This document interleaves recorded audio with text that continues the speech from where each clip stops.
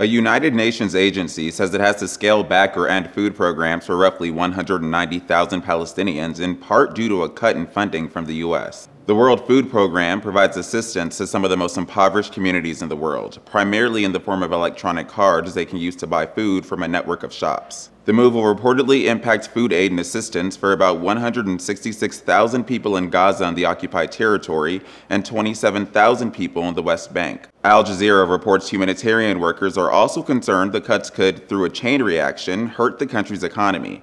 The drop in funding could lead to people buying less, which would lead businesses to buy less from suppliers. Aid operations in poorer Palestinian communities have been stifled by funding reductions. Back in September, the U.S. announced it was cutting more than $200 million in Palestinian economic aid. The World Food Program's country director says the U.S.'s funding cuts impacted 40% of the organization's total funding.